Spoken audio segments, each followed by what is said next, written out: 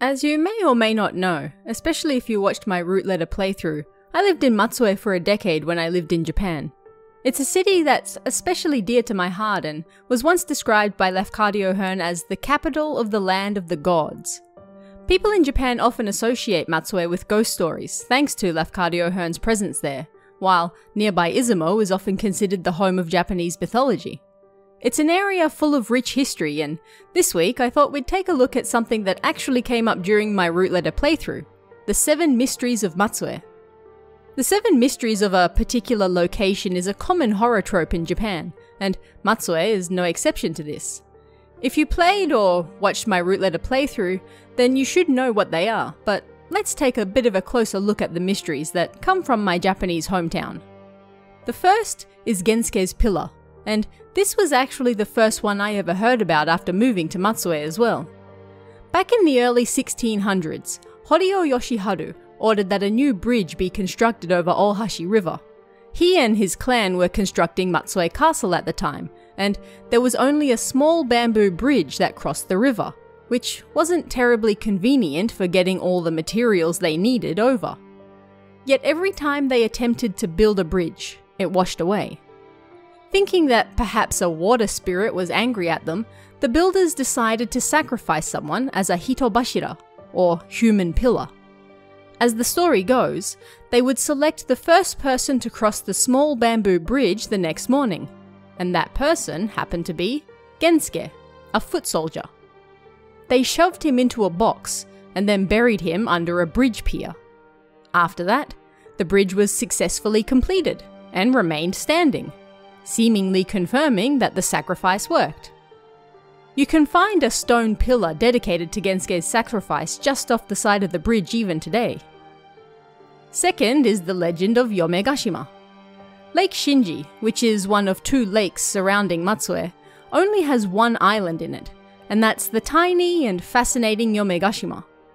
If you've seen pictures of the beautiful sunset in Matsue, then you've no doubt seen this island with the sun bright and red behind it. People are only allowed on this island during special times, and I'm happy to say that I was able to step foot on it myself during one of those times. But it's the story behind how this island got its name that makes it one of Matsue's 7 mysteries. Now, there are slight variations on this depending on who you talk to, but the gist is that a young woman who lived in Matsue was being terribly bullied by her mother-in-law. One winter night, she tried to escape this abuse and run back to her parents' house. Thinking that the frozen waters of Lake Shinji would be the quickest way there, she ran out onto the lake. But of course, at some point on her way, the ice broke, and she plunged into its icy depths and died. The kami-sama of the water saw this and felt pity for the girl, so he raised an island with her corpse on it, which people then discovered the next morning. As such, it garnered the name Yomegashima. Yome meaning bride or daughter-in-law, and Shima meaning island. The third mystery is the Kitsune of Matsue Castle. As the story goes, Matsudaira Naomasa, grandson of Tokugawa Ieyasu, had a dream in which a young boy appeared to him. This boy called himself Inari Shinzaemon, and he said to Matsudaira, "I will protect you from all disasters. If you build me a home inside the castle, I will not only protect the castle itself, but the mansion in Edo from fire as well." Fire was, of course, a massive problem at the time, thanks to most buildings being made of wood. So, when Matsudaira woke up, he got to work right away. In 1638, the Jozan Inari Shrine was constructed on the Matsue Castle grounds, and considering that Matsue Castle is one of the few original castles in Japan that still stands, it might be safe to say that it worked. This shrine was also one of the first places I visited in Matsue, and it's full of hundreds and thousands of kitsune statues. It's eerie and beautiful at night especially, and it was also said to be a favourite location of Lafcadio Hearn's as well. The fourth mystery is yet another human pillar, this time the hitobashira in Matsue Castle itself. Heading back to the Horio clan, when they were trying to build Matsue Castle, they were having trouble with the stone walls of the castle tower constantly collapsing. Again, they decided a human sacrifice was in order, and so they held a bon dance beneath the castle to find the most beautiful and skilled dancer in Matsue. They found their victim and then buried her beneath the castle tower. After that, construction was safely completed, but it certainly wasn't the end of it. The ghost of a woman was said to frequently be seen around the castle grounds after that, and bon dances were outlawed because, it was said, the castle walls themselves would shake whenever one was held. Some also believe that this unfortunate sacrifice may have played a part in the death of several high-ranking Horyo members shortly thereafter, effectively ending their clan and allowing the Matsudaira to come in and take over. The fifth mystery is the story of Azuki Togi Bridge. This bridge was said to exist near Fumonin Temple, and legend stated that the ghost of a woman would wash azuki beans under the bridge every night. If you ever had to cross the bridge, then it was forbidden to sing the song of the Kakitsubata, which is a type of iris flower. Why? Well, the ghost didn't like it. Of course, one samurai decided to mess around and find out. So while he was crossing the bridge one day, he sang the song as loud as he possibly could. "See? Nothing happened," he said when he reached the other side. Yet, as he reached the gate of his house, an unknown woman was waiting there for him. She handed the samurai a box and said it was a gift for him. Confused, but happy with his surprise gift, the samurai went inside and opened it. Inside, he found the severed head of his own son.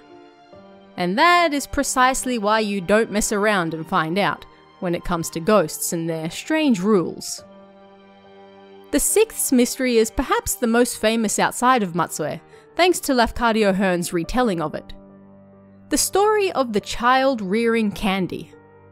As this one goes, every night a woman knocked on the door of a candy shop after it was closed, and offered a single coin for some candy. After this continued for quite some time, the owner grew suspicious and decided to follow the woman as she left one night. He followed her all the way back to the Daioji Temple graveyard, but then lost sight of her. He then heard a baby crying in a freshly dug grave close to where the woman had disappeared.